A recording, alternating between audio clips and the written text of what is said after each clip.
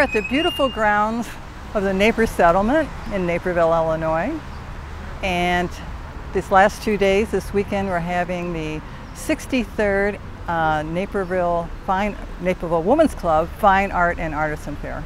Primarily, it's artists exhibiting their works, you know, from painting, ceramics, wood, sculpture, getting a lot of mixed media now, ceramics, glass.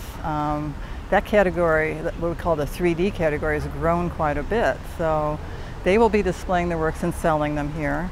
But in addition to that, we also have a lot of family-friendly activities that all kind of revolve around promoting art.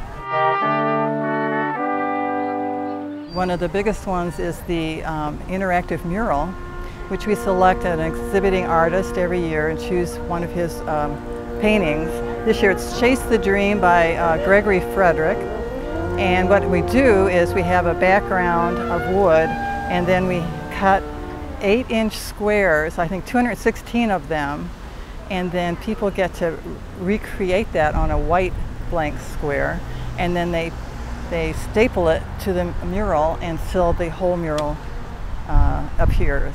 Our first art fair was in a Naperville park, and the artists put their artwork on benches or hung them from clotheslines. So, I mean, we've really grown, and I just would like the community to appreciate, you know, the art and everything that goes into the drawings and the artwork and everything here.